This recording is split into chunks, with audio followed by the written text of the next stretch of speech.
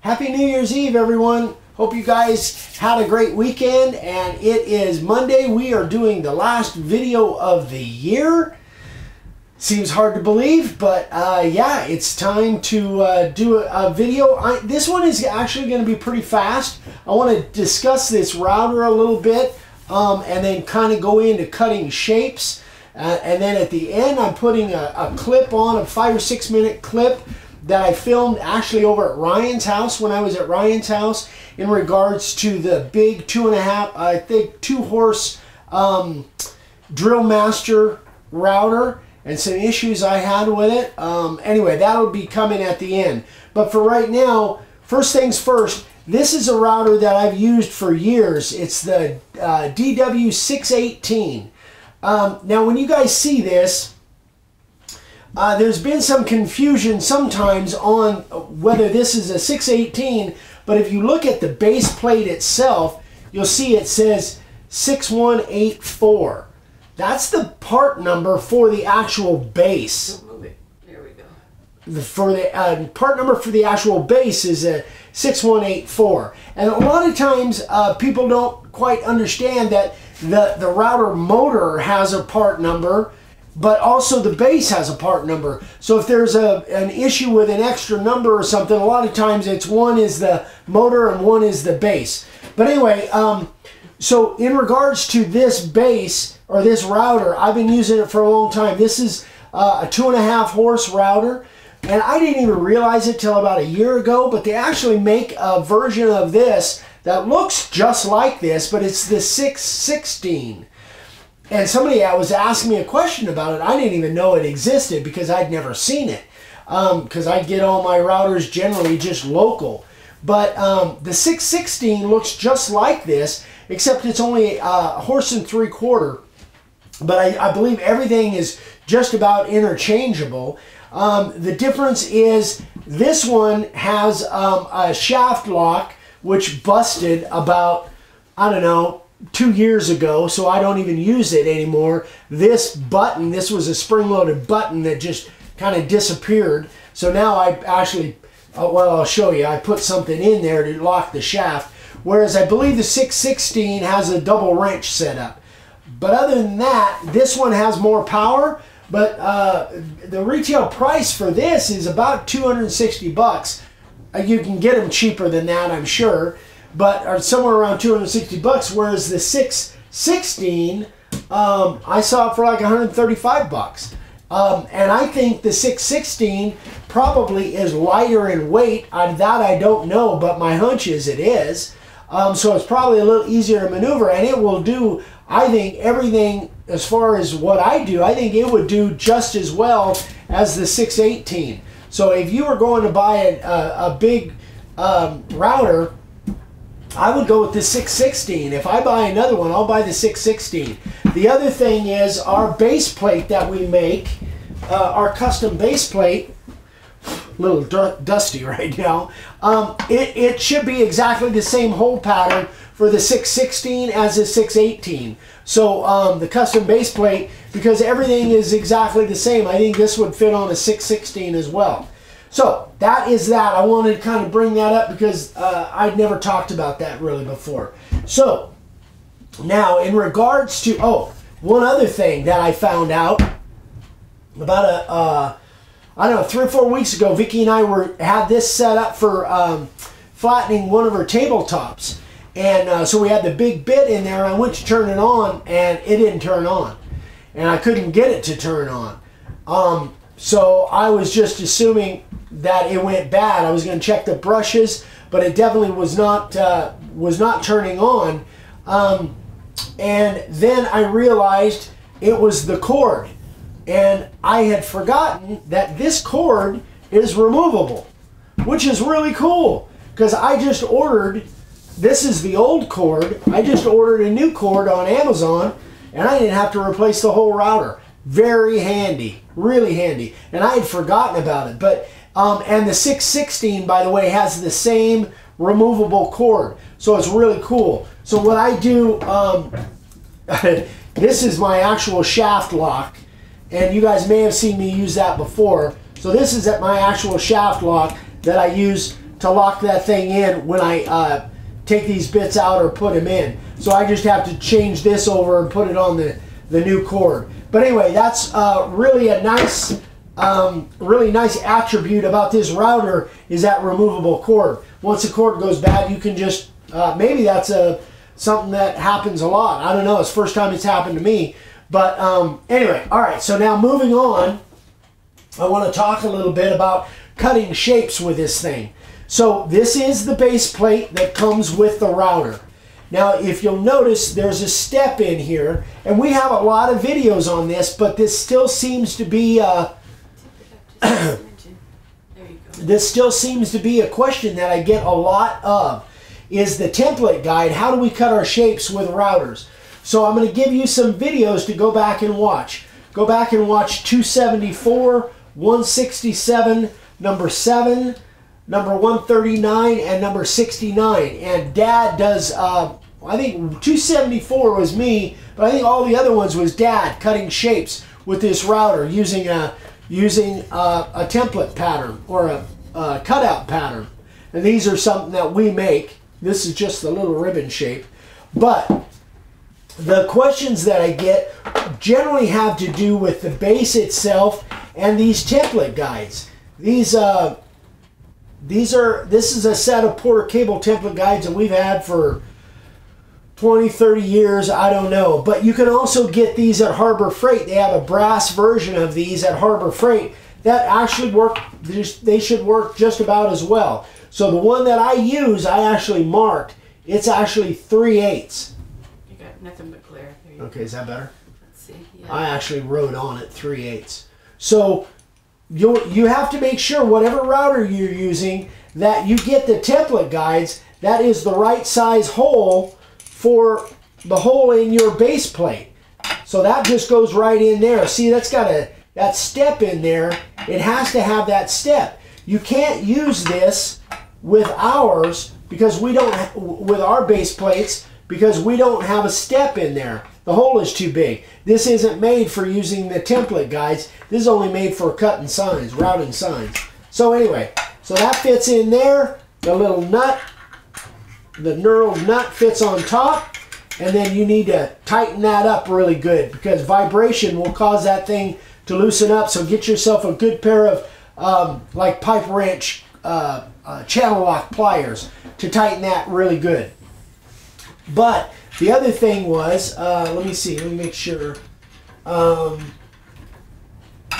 other thing is that the 3/8, when I say 3/8, that's the outside diameter. That's from side to side on the outside. On the inside, I don't know if I really have a bit that's, I do actually, cool. So here's how it looks. Not straight on. So you need a little bit of space in there so that if you get a little deflection from that cutter, that it doesn't hit the side of that. And in regards to that, that's a lot what this next video clip that I'm putting on the end, that's an issue that I had with the Harbor Freight, big Harbor Freight router. And you'll see that in a minute when you go and watch, or when that video comes on at the end of this one. But I'm trying to think of any other issues. It just seems like I get this question a lot. The upcut, spiral upcut bit that we use, that we have on our website, it's the one you just had, right? The one I just had, that's 3/4 of an inch flute length, which means it'll cut 3/4 of an inch all in one shot. Or you can take it in 2 passes if 3/4 of an inch, especially if you're cutting hardwoods or something like that. But these template guides, now why, people ask, why are these other sizes in here? Well, let's say, for instance, I wanted to use this same deal, but I wanted to make it a little bit bigger or a lot bigger. Then I would use that and see how it's further away from the template guide. It would just make it bigger. And even more so if I use this one. It would just make a bigger version of this. So you could use the same cutout pattern and make them bigger if you've got the set that has all these different sizes.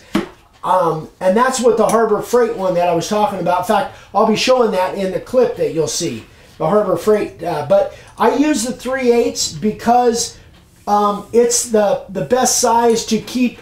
It'll still cut a little bit bigger than this, but not much. Only, what, 1/16 or something like that. So that's why I use this particular one. But if I was using a little bit bigger one, it wouldn't be any big a deal. It would just be a little bit bigger is all. Your end piece.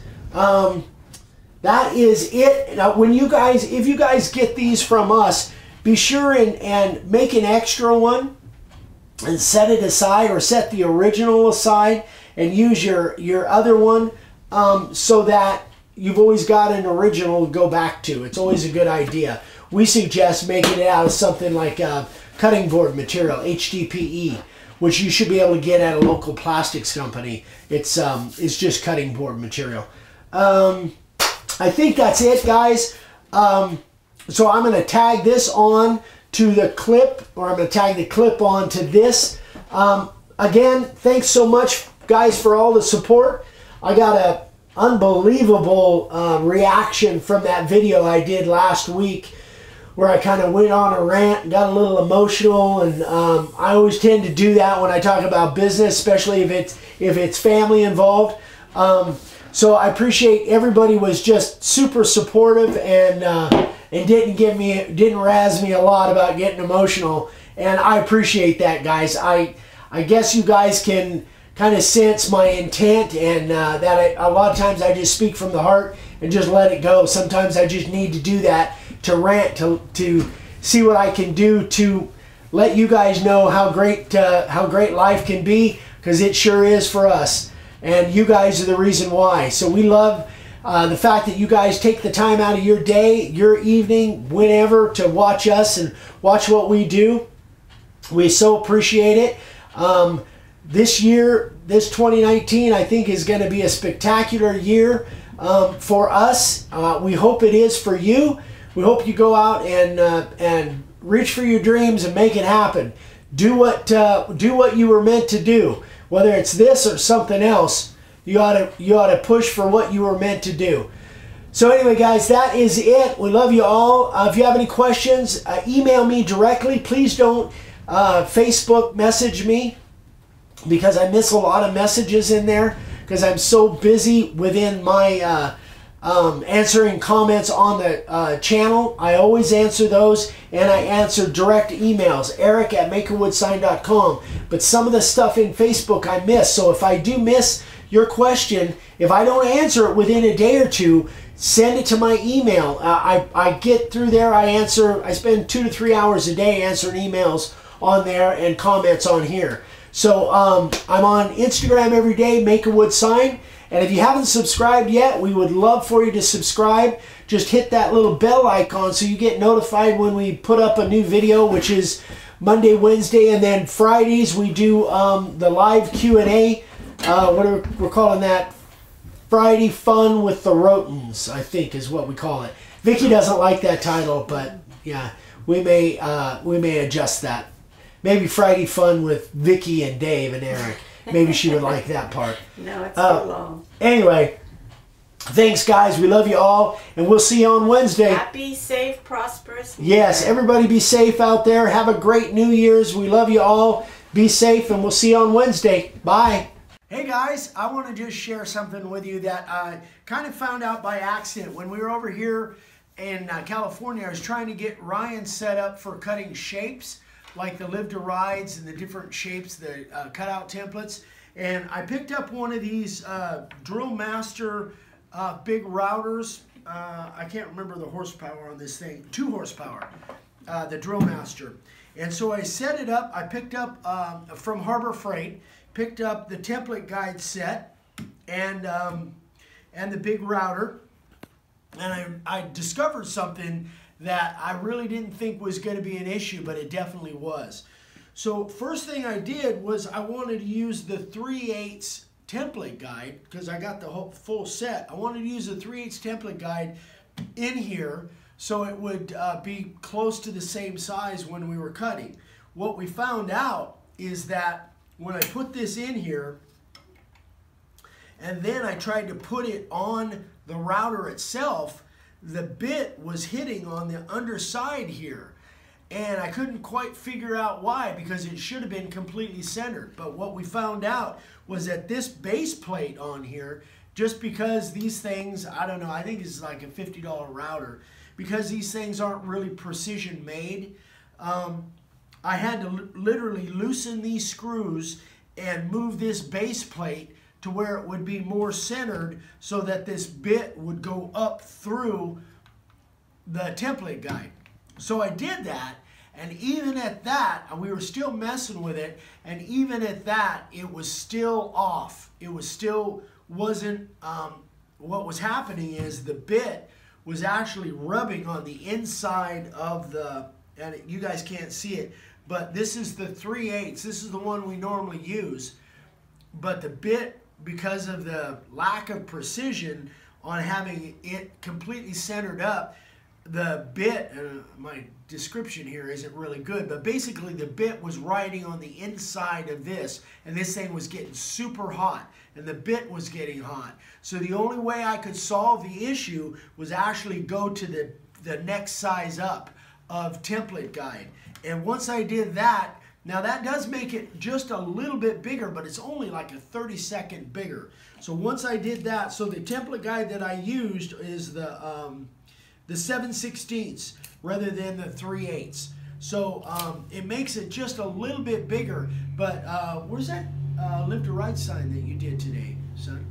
It's around here somewhere. Oh yeah, here it is. So here's the sign that Ryan carved today, actually. But we cut this shape with this template guide in there. Once I put that in there, it had plenty of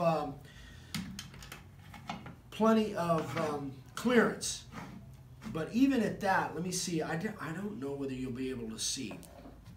Babe, if you can, I don't know, if you can zoom in on there. If you look real close, you'll see that even though that bit should be centered in that, can you see that it's off center a little bit, right? Yeah, we can. Can you notice that it's off center? As close as we're gonna get. Okay. Well, anyway, trust me in the fact that even though this is supposed to be dead center on the base plate, it's not really. But so you have to have a little bit more clearance. So if you guys use one of these big Drillmasters or any router that's kind of not real precision, it's more of a cheap router.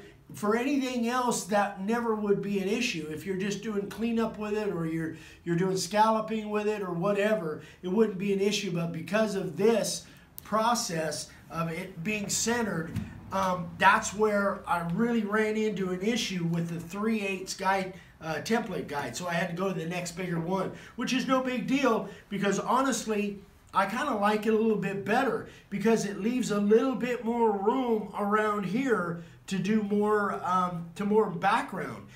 If I had used the smaller template guide, this wouldn't have been quite as much background, but I actually like it a little bit better. Looks good, yeah. I think it looks a little bit better. So even though when you put the layout template on here, it's a little bit smaller than the whole thing, doesn't really matter. Obviously, still makes a great looking sign. It gives you a little bit more room for background around those feathers. Anyway, guys, if you have any questions on it, let me know. But it was something that I had to kind of try and figure out. Man, we were messing with it for about a half hour trying to figure out what was going on. But it's just simply because these aren't really precision made like a DeWalt or a Makita or a Bosch or Rigid. So if you have that issue, go to the next biggest template guide, and that will do it for you. Once I did that, the bit never hit it. That thing stayed, cool the whole time. The bit never got hot. But with the smaller one, it was rubbing on the inside, and this thing got super hot, and the bit got hot as well, which could cause some problems. That can be a broken bit, any number of different issues. You don't want that thing hitting that. So anyway, that's it for now, guys. Hope you have a good one. Let me know if you have any questions, and I'll get right back to you. Eric at MakerWoodSign.com. Thanks. Love you all. Bye.